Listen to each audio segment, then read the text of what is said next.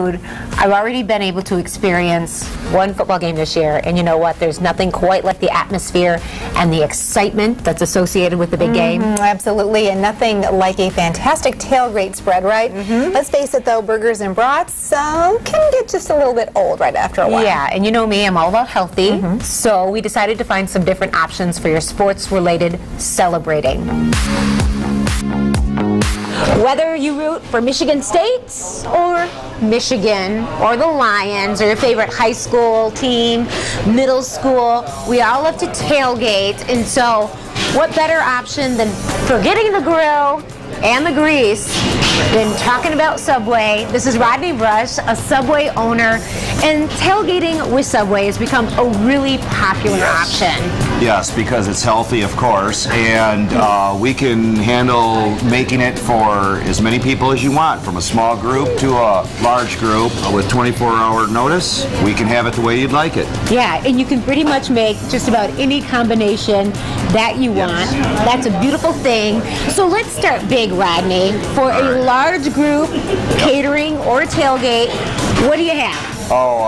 We have our giant party subs, which I did one that was 110 foot long. Nice. You can get them in 3 foot, or this is a 6 foot section.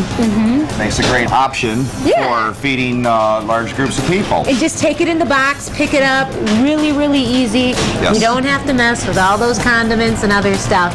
But it's great because you do have a lot of options, including the box lunch too. We also have these box lunches that you can put on them whatever, you mark them down for the kind of sub that's in there, and you can get as many of those as you'd like for your tailgating or soccer field, for the kids' soccer. Because we find a lot of times when you are going to those games, you have to feed the kids too, and the friends in the stands. Yes, and probably should bring a few extra boxes for the people sitting next to you to keep them happy too. You never know.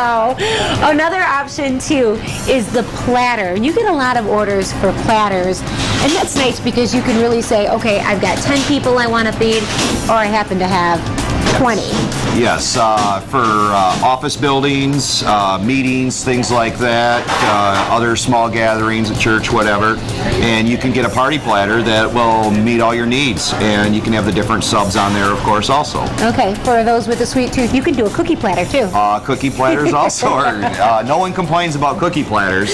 Yeah. Well, speaking of sides, you've got a variety, and that's really what makes a lot of your customers at Subway happy, to be able to have that variety of whatever they're feeling on that day, or if they're trying to be health conscious. Yeah, we have a bunch of different kinds of the Frito-Lay chips, and then also the yogurt parfait, low fat, which is new. Those are really good. I love them. They are. And then, of course, the cookies and the apple slices. Really convenient. Okay, so for those looking to plan for their tailgate, what do you recommend that people do to make sure they can get their order in?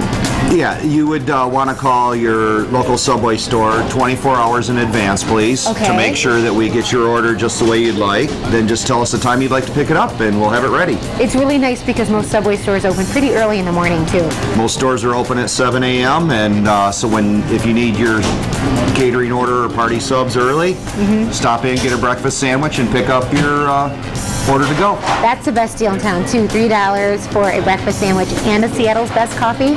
Yep, 16-ounce Seattle's Best coffee and your breakfast sandwich. That's nice. It's wonderful that you have so many fresh, healthy options in all size and portions. When you're thinking about tailgating, maybe a little bit of catering, you got to think of Subway. It's an awesome choice.